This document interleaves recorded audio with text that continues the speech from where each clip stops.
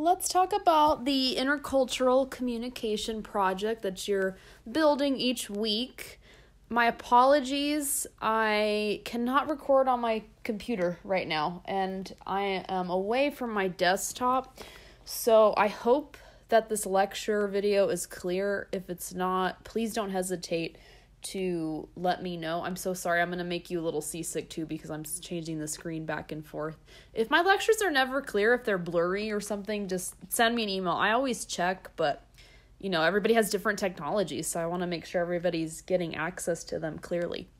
So technicalities aside, this is the PowerPoint that is going to help you build this project, but I always like to lecture over it as well, just because it is a technical project. It's lengthy, it's a business plan, so each section is so important and has its own requirements, so I want to just kind of explain it in a little bit more detail. So you've already submitted topic proposals at this point, so I'm not going to go into this part where it gave you topic ideas because you were already planning that last week. So by the time you're reviewing this video, you already have an approved topic. So, and this PowerPoint follows the guidelines, the official assignment guidelines, but this PowerPoint goes into much more detail. So when you're working on the report, use this PowerPoint as a guide. And there's going to be a lot of files for this project, so if you ever can't find something, again, just let me know. I'm happy to help you out. So these are the required sections in the project. There's a lot, right? So because of that, I teach this project where you build it in parts. So this week, we're only going to focus on the first half of the report, and then the following week I'll have a lecture on the second half. That way we kind of take baby steps with it because you have a longer time with this project, so easing into it is better, but you have this PowerPoint available to you if you are the type who wants to keep working through it. You can always stop into my office hours or schedule an appointment with me, and I can help you with the second half of the project if you're ever ready to move on before a video lecture is available. So this lecture video is we're only going to talk about the title page, the cover memo, the table of contents, the organization background, and the country profile. And then the following week I'll cover the rest. So let's talk about these sections. And I'm going to go back and forth. Again, I'm so sorry if this gets a little seasick with the back and forth. But I have a student sample that you're going to review this week. So I'm going to kind of go back and forth to show you an actual example to contextualize it a little bit more. So your title page, this is technically an APA formatted, I'm not going to say paper, right? Because you're in a professional writing class, but you're using sources, so we're going to follow APA format. So the title page, give it a unique title, include your name and the course, of course, but if you want to format it as an APA formatted title page, you can. My guidelines don't specify that you need an APA title page, but you can go ahead and do that. So I'll put a tutorial video on how to format in APA format for a title page. But let's go to that sample and let's see here. Again, I'm so sorry I'm jumping back and forth. This is the student sample that we're going to go back and forth with right now. Now, this isn't an APA formatted title page, by the way, so you can keep it as simple as this, where you have a page number in the top right corner, the title of your paper, of your project, I should say, your name, of course, in replacement of student sample, and the course. This is not an APA formatted title page. It's just a simple title page. You can keep it like that, or you can follow that APA tutorial that I'm going to provide for you on Canvas. Okay, so that's a simple section, right? That's not too hard. So let's get into the more important stuff. The next section is the cover memo. You all are used to memos. So some parts of this project, you're revisiting certain objectives that you've already practiced in the course, which is nice. Since this is the final project, it kind of combines certain things together that we've learned already. So, of course, it's a cover memo. It has to be in memo format. So you all are pretty comfortable at this point with memo format. But if you want assistance, think about that PowerPoint memos that we reviewed earlier on in the semester. I can help you find that. It's in the earlier modules under memos. Feel free to email me if you want me to help you find or email you that PowerPoint. Just in terms of format. This memo is directed to your team because they are the ones traveling abroad. This cover memo kind of summarizes briefly what the point of this project is. Why are you traveling to another country? The cover memo kind of summarizes that information for your team. The cover memo should have two things. It should have the mission statement of whatever organization you're representing. If you're representing a business, what is the mission statement of that business? If it's a nonprofit, what are their goals for the community? If it's a research group, what are you trying to research to accomplish? And those are the main. If it's a school, what is the mission statement of the school or university? Remember that we already practice mission statements, so you're kind of comfortable with it, right? Where a mission statement, it is, depending on the company or organization, it's 1 to 5 sentences, anywhere in between, that states the goals and objectives of your organization. If you want to include the vision statement instead, vision statements are the future outlook. So what are the future goals that your organization hopes to accomplish down the line? A few sentences of that. You can include both, either or. So you should have the mission statement of your organization. And then a brief description of why traveling is occurring. This is important because your team is thinking, why are we going here? What's going on? So that describes it. So the cover memo is pretty short because it's almost a title page in itself where it says, hey team, this is what's going on and why. So keep reading to find out more. So let's take a look at that sample. So again, make sure this is page 2, it's the cover memo. Make sure you have the word memo or memorandum. She included her company name up here at the top. You don't have to do that if you don't want to. She included their logo. 2, whatever your team is, whatever you want to call them. This student is representing, she was a CEO of this fashion company.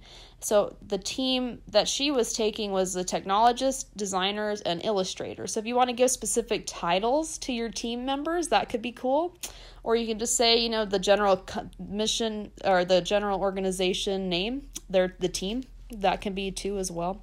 From your name, of course, include your name instead of student sample, but don't forget to give yourself a title here. She titled herself founder and CEO. Why? Because you're a person of authority if you're sending a memo. So it boosts that ethos, that credibility to the project as well. And then, of course, include the date that you're sending this packet, this business plan out. And, the subject is a few words that summarizes what this project is. So here's her mission statement. She says, adding value in the fashion world by introducing designs inspired from certain places and giving our designs a modern twist and presenting it with elegance. So she has 1 sentence. You can add more. Mission statements shouldn't be longer than 5 sentences, though, because you want to think of concise writing. One thing I wanted to add, you can represent an organization that's real, that already exists, and you're using that mission statement that they already have. If you want to create a newer one for them, you certainly can as well. Or you can create your own organization. Either or. I like to keep this as open as possible for you all because you all have such different majors, interests, and things like that. So it's entirely up to you. This is not a real business that she represented. She created it. So you can do that as well. But some of you all, I've looked at topic proposals already. Some of you all are representing already real existent organizations or businesses, and that's more than okay too. Some students feel more comfortable choosing something that already exists because then they can kind of get that stepping stone with who the company is. They already know the company pretty well. Other students just want to create something off the top of their head. It's entirely your own preference. And then again, a paragraph of why traveling is occurring. Why are you going? What's the need? And the need should only be about 1 to 2 sentences because you're going to go into detail with that in the other sections. But here she says, you know what? Our mission statement is we're getting inspiration from other places. So because of that, we are going to Japan. We're going to Tokyo, we're going to a few places in Japan. And why? Because we want to gather new fashion techniques and new perspectives from other cultures to carry that with us in our company. So just the need. And that's what's nice about topic proposals, by the way, is some of the questions I ask you in topic proposals are ways that you can reuse for the actual project and kind of clean it up a little bit. Because I asked you in the topic proposal, why is traveling occurring? What's the need? You kind of summarize that already. So, and some kind of closing statement. If you have any questions, you can reach me here. And that's the cover memo. Remember that you only need that contact to, from, date, subject at the top. Don't put anything like sincerely or from or anything like that because that's a letter and email format. So keep the genre conventions accurate and make it look like a memo. But that's the cover memo. So let's hop over to the next part of the report. Table of contents. Table of contents, since this is a formal report, it's a few pages. It's 6 to 10 pages, somewhere within that range. It's a lot of information, right? So a table of contents gives that structure to the report, and it also makes it a little more professional in format because it is a business plan.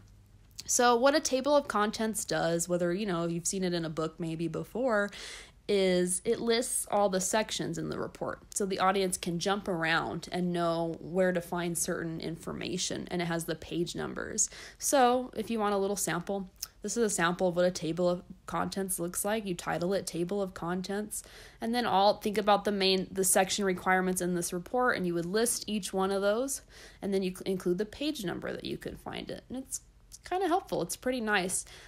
So if you notice in the sample, page 3 is her table of contents. Some students ask, wait, do I put the title page? Do I put the memo on there because it's before the table of contents? I would, because it's all part of the report still, so that they know where everything is. A little bit of formatting issue here, no, actually, she indented this to include the mission statement that you could find that with the memo. So that's why that's indented there. But all I'm looking for are the main sections. You can get creative and add more. She did the subsection here with mission statement. But the main sections, listing where everything is and titling it Table of Contents. So that's a pretty quick section too. All right.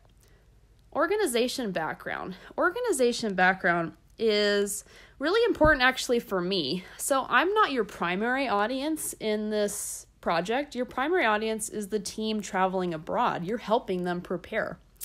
But I'm also your audience to consider because I want to learn about this organization too. So the organization background is almost where you don't think about the primary audience, but you think about me, your secondary audience, so that I can gain an understanding of who you're representing in this report. And it also just makes it look official as well. So the organization background, it shouldn't be long because it's to your secondary audience mainly, it's to me. But it should have the following information. A brief description of what your organization is, meaning, is this a school? Is it a nonprofit? Is it a business that provides services? Is it a research group? What is the type of organization? And what do you offer? Do you offer products to sell? Do you offer services to sell? If you're a nonprofit, what community do you help and why? Is it specific areas around town, or is it one specific community? What are your future outreach communities that you want to expand and help? Things like that. If it's a research group, well, what do you research? What are you trying to figure out and solve and help again for the future? Or is it just to gain data? Any kind of brief information. And also, where are you currently located? So this is actually a really important section, regardless of whether you're representing an organization that is real and already exists. Say, for example, Walmart, that's a real organization that exists. Or if you follow like the student did and create your own organization, you still need to explain what type of, what is this vision that you have. A lot of students who create their own organization are usually business majors because it's something that they want to go into in the future. Doesn't mean that, you don't have to be a business major to create your own organization, but that tends to be that's the trend I tend to see.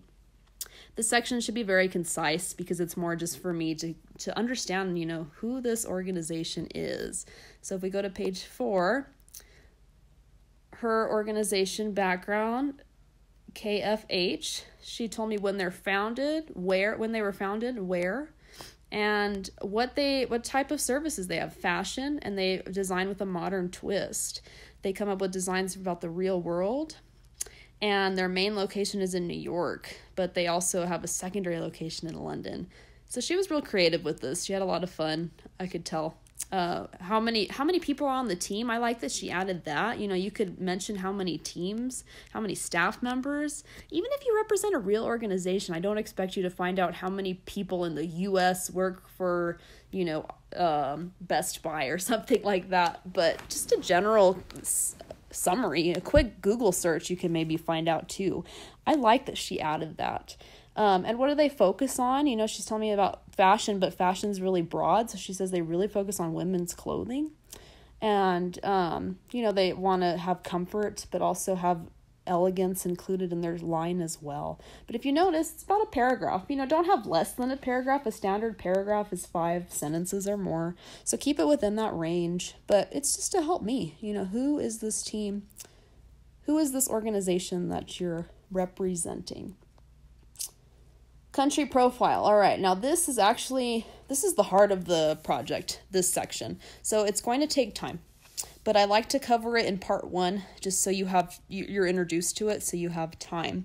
So now you're going back to that primary audience, which is your team.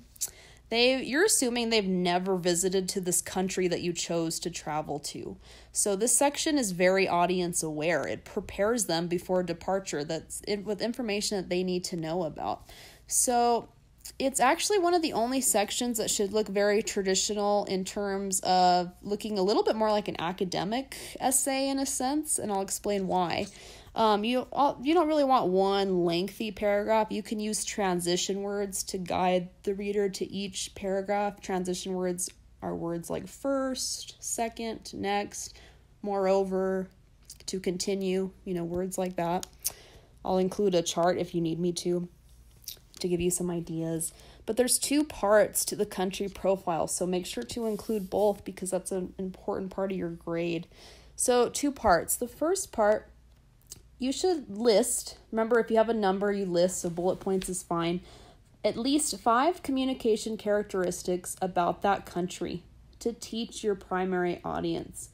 Consider using communication styles that are different to what you're used to, what the U.S. customs are used to, so that your audience should know and prepare prior to departure.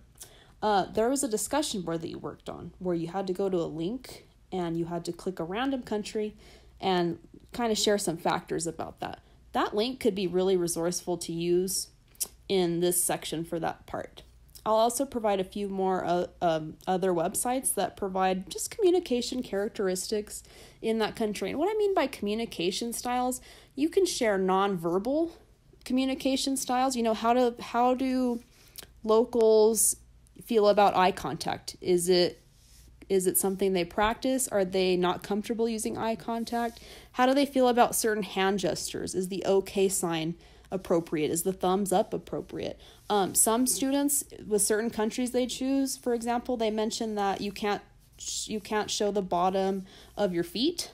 That's considered rude and offensive. You can think about just nonverbal. You can kind of mix and match. Do they need to stand a certain feet apart? Well, ironically, we all have to right now, but in a general conversation sense, do people talk up close to each other? Do they use hand gestures? You can also focus just on business practices. Do they arrive on time to meetings? Is it appropriate to show up a little late, early? I had one group one time when this used to be a project with the group more, but one group chose to talk about how one of the factors they shared was that the country was expected to show up late to meetings. It was just a sign of more of a relaxed environment. So they mentioned that as well. So my only gripe with this, she did an excellent job, but she could have listed this to break this paragraph up, because it doesn't utilize that concise writing practice that we want to focus on in business writing, but it also just breaks up the paragraph a little bit. So she mentioned they're going to Japan. They're very respectable people and they use a lot of body language. So she mentioned that. And she said also, that's a good transition word, also, they take long pauses when talking. They also tend to have low voices, so not to scream, not to be loud. They avoid pointing with fingers. They also bow out of respect. So those are her 5 characteristics. But this can be condensed by just having a brief introduction sentence that says, consider the following characteristics when you arrive. And you can list it in bullet points. And that breaks this paragraph up, and it helps your audience so that they retain the information a little bit clearer as well. But that's part 1 of the country profile. I'm going to provide resources to help you all out with that. I also tell students, try just Googling, communication styles in and whatever your country is. And you can find some really resourceful links. I used to do it as an in-class activity, actually, in my computer, when we were in computer classrooms. And students would immediately find really cool websites that help with that. So at least 5. You can put more. But, consider sharing ones that you're not used to. Because why do we have to include this? Because your audience should know, right? Especially if they've never been, not to do certain things or to make sure they're following certain customs. It's really a great way to be respectful of culture and just be audience aware. Now, the second part of this section, the country profile, is really important as well. Why? Why are you going to this country? Your audience wants to know, your team wants to know, and you almost have to not persuade them, but it helps you build and boost your credibility as a team leader that you took the time to do a little research and tell them why you chose this country. So you need to find at least 2 sources that proves the need. And this is where you use APA in-text citations to prove that you found and used sources as well. I used to have a template, but I can help. What I mean by that is that was easier in a face-to-face class. If you need help with APA, please don't hesitate to workshop with me during office hours or scheduling an appointment. I'd be happy to work with you one-on-one once you find sources on how to use that. So let's talk about that a little bit more. Disregard this I need to fix. I used to require 3 sources. It's 2. You all have 2. Always follow your official assignment guidelines. You all need at least 2 sources for the need. And that's something I asked you on the topic proposal as well. What is the need? Why are you going? What's the point of that? So this is, you need to prove the need. There's different, examples of proving the need based on your topics. But from what I've seen in the past, I had a student represent a nonprofit that provided free books and education to lower income communities. So she traveled to a country where literacy rates were lower to help out and have a literacy camp. So she found sources about the literacy rates in that country to prove that they were low.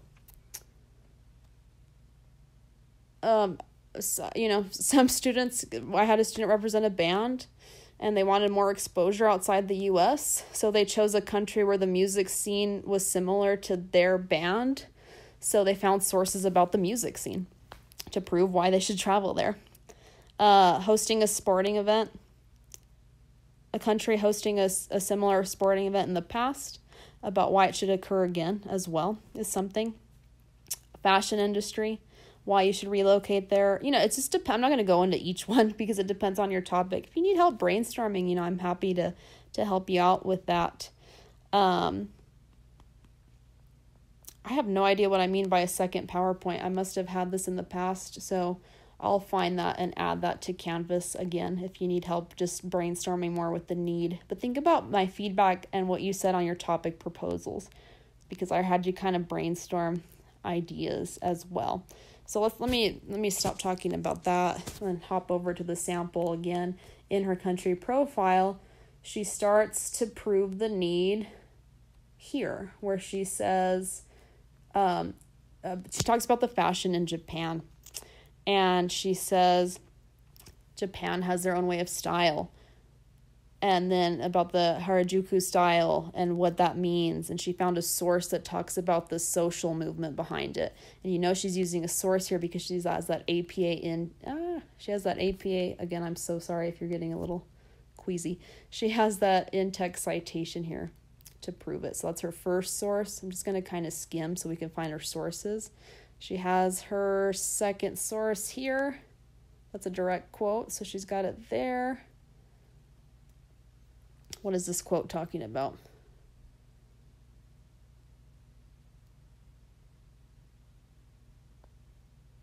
Okay, so she's saying she wants to expand the popularity of it.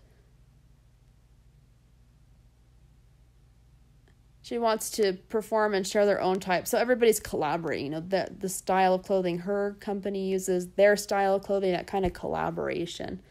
And then she's got one more, that she wants to take the famous trees of Japan and use that as a form of fashion as well. She talks about the Japanese spirit with this source. So she found 3 sources. Again, you only need 2. You can find 3 if you want. Be awesome. But if you notice, right, this section, again, for part 1, list the communication styles. It's a little bit more efficient and audience aware. Then the need, where you're using and integrating and synthesizing the sources, that is where it'll look like traditional paragraph research. But it's still not too lengthy, right? Took about 1.5 pages.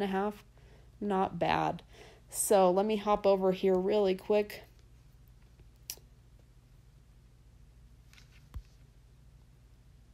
Oh, sorry, I'm going to scroll fast again. Types of sources you find can vary from any of the following. If there's certain news articles that prove the need about that country and why you're going. I don't expect you to read books, but if you have a book that that could connect really well, hey, you can use it.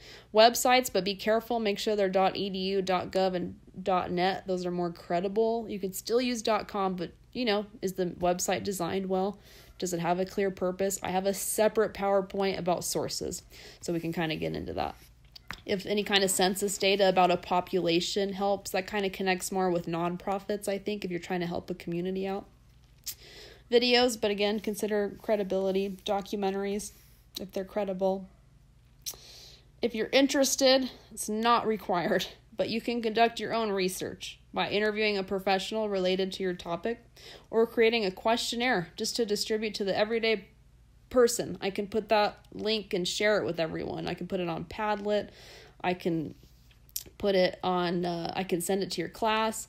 You can create questionnaires if you have social media. It's kind of cool. You can create surveys that have the audience answer questions, and you can collect the data that counts as a source. You don't have to do any of that, though. That's called primary research. That's not required. Again, like I said, I'll have a source PowerPoint that goes into this, but at least 2 sources that prove the need.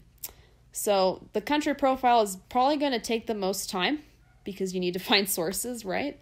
But that's part 1 of your project. So I'll put another student sample if you just want to kind of compare and contrast, but she did an excellent job with it. And that's the first half of the report. So keep in touch with me about how it goes. I encourage workshopping with me and stopping by office hours, or even just emailing me and letting me know how you're doing. And just keep in touch with me about it.